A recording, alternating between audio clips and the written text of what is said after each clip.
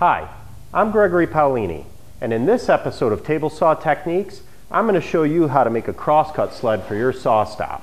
So stick around.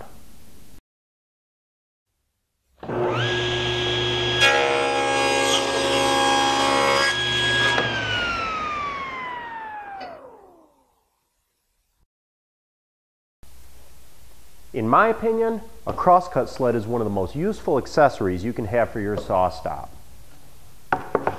A crosscut sled provides a wide work surface to support your workpiece and a fence to register your workpiece on. A pair of hardwood runners mounted on the bottom of the sled help to guide it.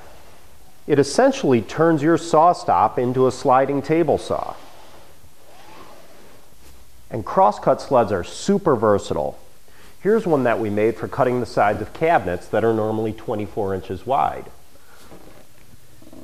Here's a smaller version that we use on furniture pieces.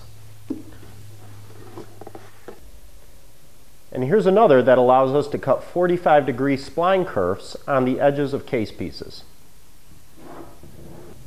Now, I'm going to run through the basics of how to make a crosscut sled for your SawStop. I need to make a sled that's wide enough to cross-cut plywood panels that I'll use to make refrigerator enclosures. And the material that I'll use to make that is Baltic birch plywood. In this case, it's 1/2 inch thick or 12 millimeters thick. And you'll want to size this so it's larger than the pieces that you intend to cross-cut with. You have to allow enough room to add the front support, the rear fence, and also any rear supports.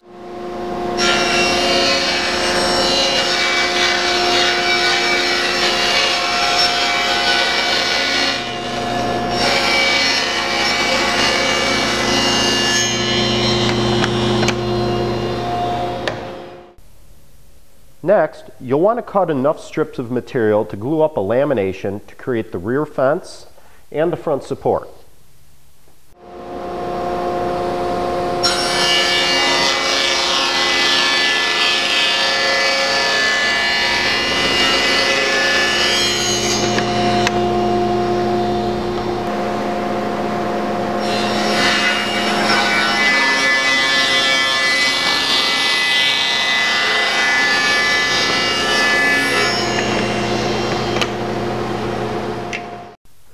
We'll also need runners that'll ride in the miter slots and guide the crosscut sled.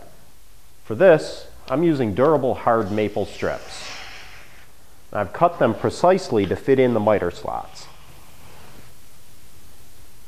With all of the components cut out, I switch gears into assembly mode. I start by gluing up the laminations, which will become the front support and the rear fence. I'm using plain old yellow glue for this. Then I use staples or brads to hold everything together while the glue dries. You could screw this together or simply clamp it together as well. Just be sure not to place any fasteners where the saw blade will pass through the fences. Let the laminations dry overnight, then trim them flush along one edge and finish them up by ripping a parallel edge. Next, we'll connect the front support to the base. We'll just do this with screws. The alignment here is not critical. Space your fasteners about every 6 or 8 inches. And remember to avoid areas where the saw blade will track. I'm using 2.5 inch long drywall screws to secure the front support to the base.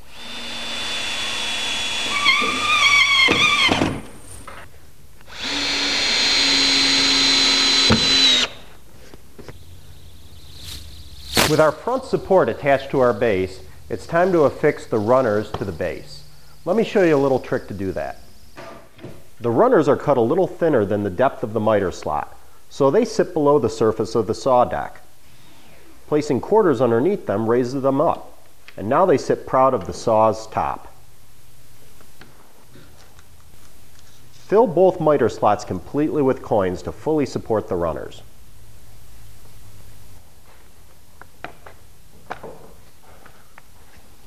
Next, run a thin bead of glue on your runners.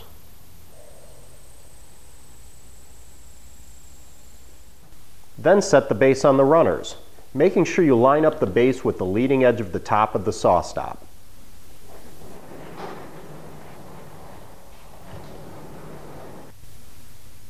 I drive a few pin nails through the base and into the runners to hold them.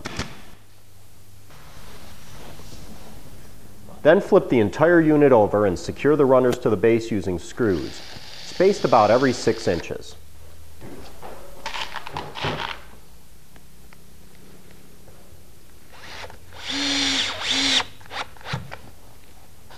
Now we've got the hardwood runners secured, but before we flip the piece over, let's take a few moments to put some paste wax on the bottom to help it slide a little easier, and make sure that you get some paste wax on the runners too. That'll help them to slide in the miter slots a little easier.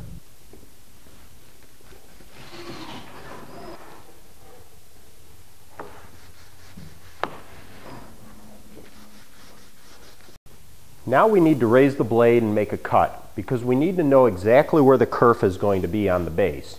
But we don't want to cut all the way through to the end. So we'll stop just shy of here. We don't want this plywood base to be able to separate. We want it to maintain its square.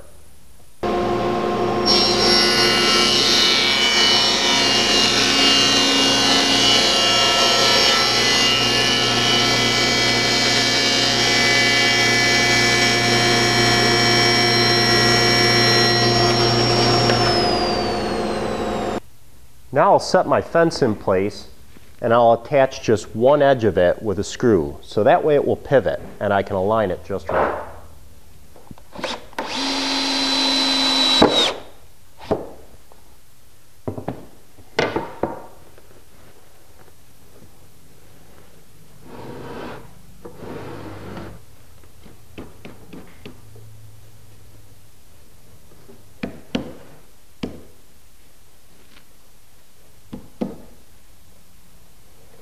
Once your fence is in place, temporarily secure it with a clamp, and then attach it permanently underneath with more screws. Now I'll just add some blocking to the back of the fence to help reinforce the joint between it and the base and to help to keep it square.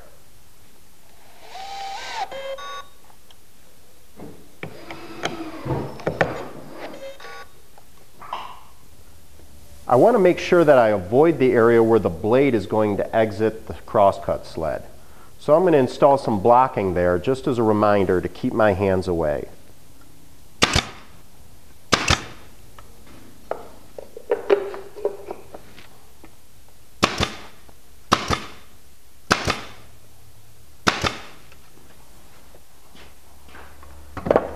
And that's it. That's how to make a crosscut sled for your SawStop. Now all that's left is to put it to use.